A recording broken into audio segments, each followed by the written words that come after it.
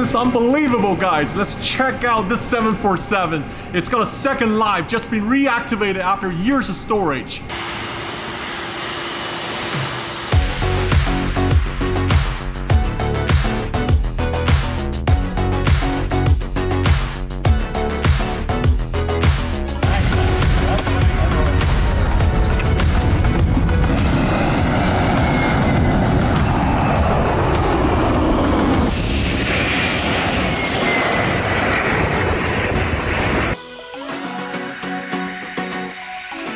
Hi, my name is Gloyd Robinson, and a couple days ago I had the privilege of flying this aircraft out of long-term storage in the desert. It was born about 30 years ago and started off flying passengers.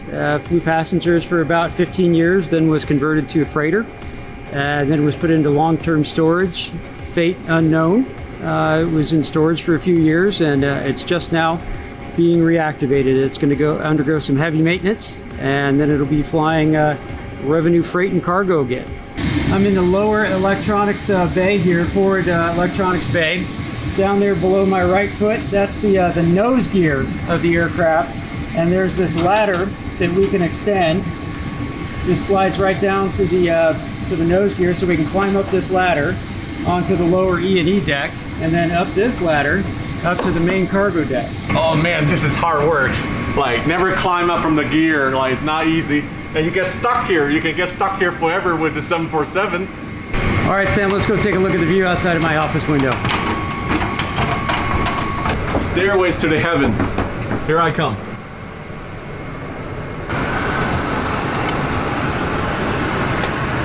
Looks really good, I have to say. Everything's functional, right? Yoke is really heavy on the 74. If you're Airbus, you can do like joystick flying, light and easy. But if you want to fly Boeing, yeah, better go to gym. Better start lifting the dumbbells. I know that even if you have an old car, right, in the garage, you know, you can't really just drive out after 4 years of storage, right? It probably won't start. So I knew there's probably a tons of work before you're able to take off. The guys in the desert must be sweating like hell.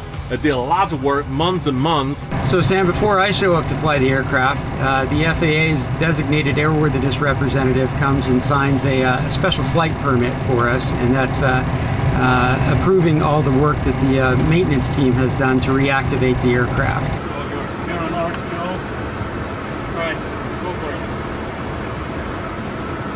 Go a high-speed taxi. We also did some high-speed taxi tests, just last-minute tests before the aircraft flew.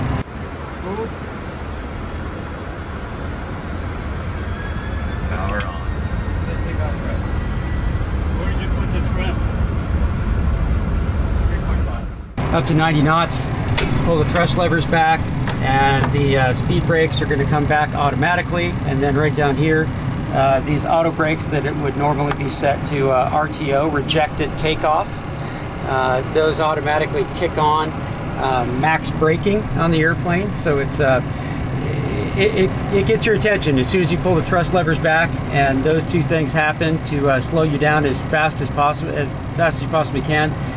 The airplane tips over a little bit, and you're thrown against the straps.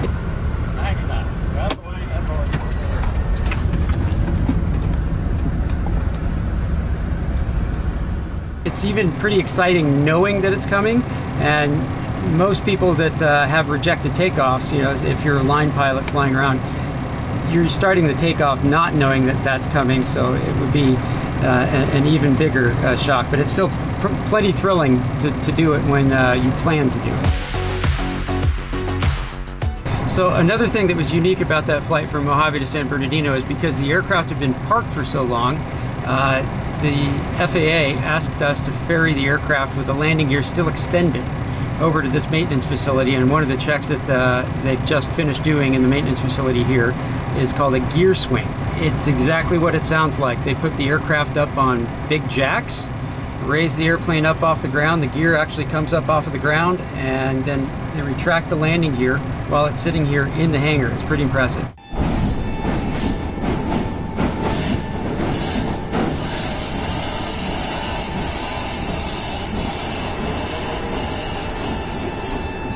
And isn't that a great feeling? It's an awesome feeling to see that the aircraft is going to keep flying and not just turned into razor blades and beer cans. So Sam, I hate to tell you this, but this is not the first 747 you've missed out on. We actually ferried another aircraft out of long-term storage and then to a maintenance facility last month, the Sky Blue 747-400 freighter.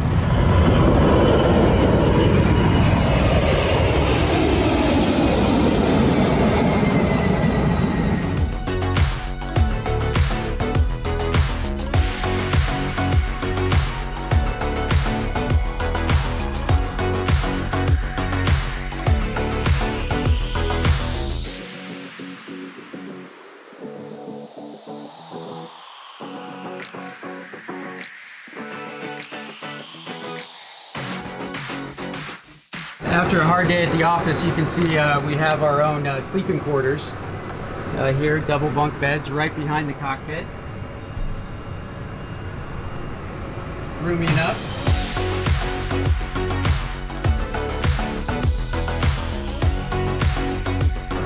This part here is actually probably the most essential equipment on board to make coffee for the pilots. And I'm so impressed. The galley, everything's been restored after storage. Because I've been to the desert before. There's a lot of planes that they pulled out all the parts and everything's scattered around. But you know, it's impressive to see when the plane's going back.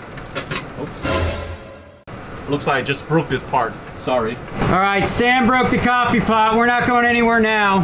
How long you guys been working on this airplane? Especially in this, like 4 months. 4 months? My gosh. All working now? Yep. Except I broke the coffee. That's the essential equipment there. I broke that. You have to rework on that. I'm just kidding. I'm just kidding. I'm fascinated about your job because you ferry planes out of desert storage. So Sam, I started my airline career back in 1999 and I stayed as a line pilot until 2012. By then I'd already founded the company Jet Test and had been ferry flying airplanes on my days off from the airline. And yeah, it's two very different experiences, doing line pilot work and then ferry flying and demo flying, test flying these aircraft. I particularly like pulling aircraft out of the desert that maybe people have given up on, they never thought would fly again, and then seeing them go through the reactivation process and delivering them to their new families, their new homes, and seeing them start life over again.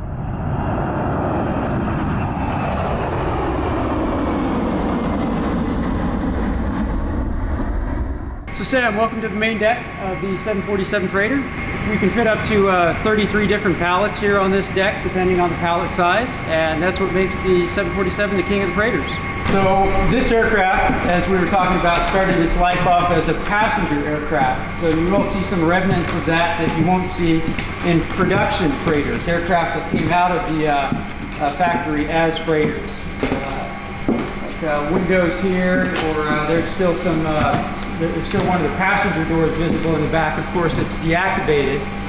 I got super excited when I get on board a 74, and I know there are two differences on a converted freighter from passenger airplane like this one compared to a factory new freighter.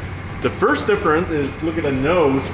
There is no nose loading on the converted freighter because it was a passenger bulkhead there. So the nose cannot open like the factory freighter. And the second thing is interesting is this feature here. You can see this little bulge here. That's the upper deck bulge on the 747, the upper deck bubble. It ends here. That's why you see a suddenly wider open space at the back here, because up there is the upper deck.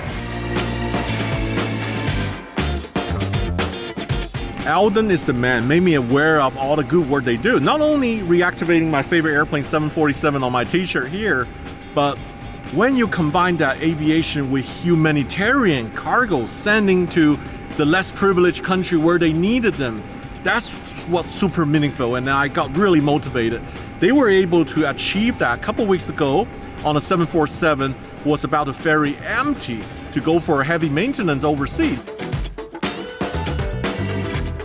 I saw you guys load 80 tons of cargo inside that 747. It was so full, even the whole upper deck was fully filled. And that was wonderful. It was an opportunity for everybody to chip in, to help out. So this mission was made possible because of many organizations and industry leaders pulling resources together to accomplish this grand mission. Because it's just too expensive for one organization to bear. But when you have all these organizations like SkyOne, Boeing, FedEx, Unical, the Colson family, and also the Las Vegas Indian Chamber of Commerce, all pulling resources together, it made it possible to airlift 80 tons of life-saving COVID aid from San Bernardino Airport to Delhi, India. It was an amazing mission, and I'm very excited to have the opportunity to do it again in a few weeks. And we welcome you aboard, Sam. It's going to be an amazing trip. We're going to positively impact lives and save lives. Let's do this. I love 747, you can tell from my t-shirt, right? But when you combine that aviation with something meaningful like a humanitarian mission, I'm all out for it. Let's do it, right? Absolutely.